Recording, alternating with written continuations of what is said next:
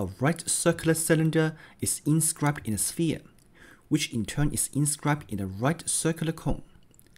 The radius of the sphere and the height of the cone are both equal to r, while the height of the cone is equal to 3r.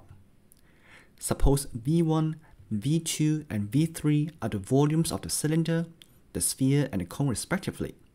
Find the volume ratio. Recall the formula of volume of a sphere. V2 is equal to 4 over 3 pi r cubed.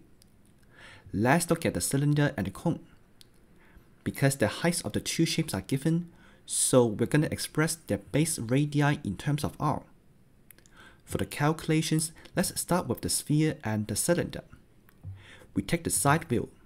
Then they look like a circle with center O and a rectangle ABCD. Clearly, OA is equal to the radius of the sphere. We let E be the midpoint of AB, so that AE is the base radius of the cylinder. Now, we construct OE. Because O is the center of the rectangle, and E is the midpoint of side AB, so OE is perpendicular to AB. Moreover, by properties of rectangle, OE is equal to 1 over 2 times the height AD, which is equal to r over 2. Therefore, in the right-angled triangle, we have AE squared plus bracket r over 2 whole square is equal to r squared because of Pythagoras theorem. It gives AE squared is equal to 3r squared over 4. We don't have to take square root here, as you will see that in a second.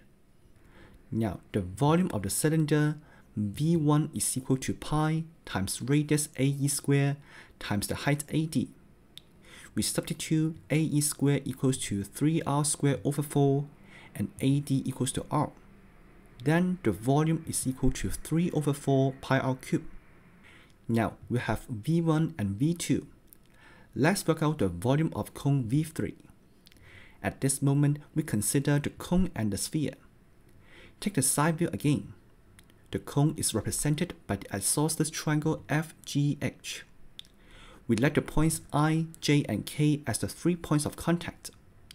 Let's construct the two sides FOJ and OI.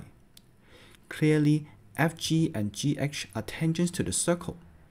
So, by tangent perpendicular to radius, we have 90 degrees at the points I and J. This gives us two right-angled triangles. What else do we know about? Here, OI and OJ are both equal to the radius of the sphere. Because the height of the cone is 3r, so the green side OF is equal to 2r.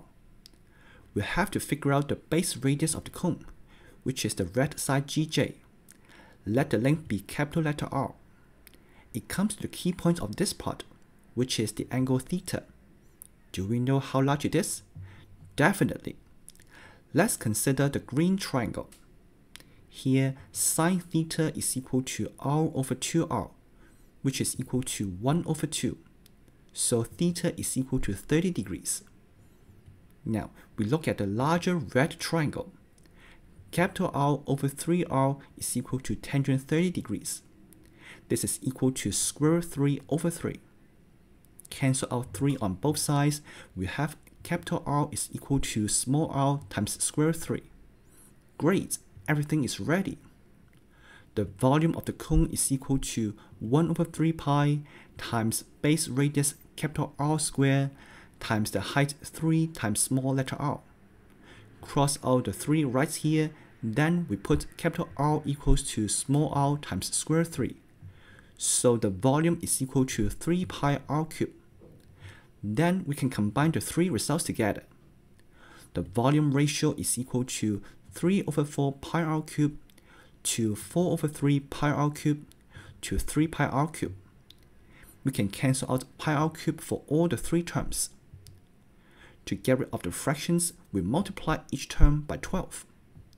After simplification, we get the required ratio. It is equal to 9 to 16 to 36. It's actually easier than you might think of. Still want to see more interesting problem of geometry? Go check out the next video on the screen. I will see you there.